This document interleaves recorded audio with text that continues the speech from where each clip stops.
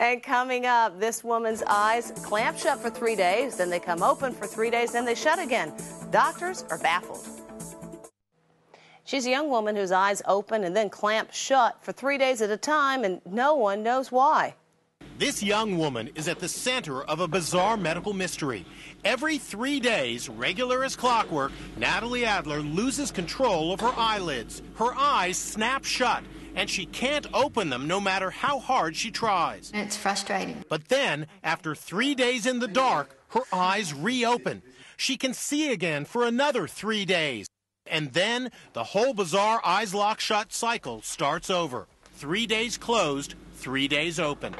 Her eyes have been like this for 4 years. Natalie's condition started after she developed a sinus infection at age 17. She says doctors in her native Melbourne, Australia, don't think it's psychological, but they're baffled about the cause. She uses an ice pack to deal with the headaches that precede her eye closings.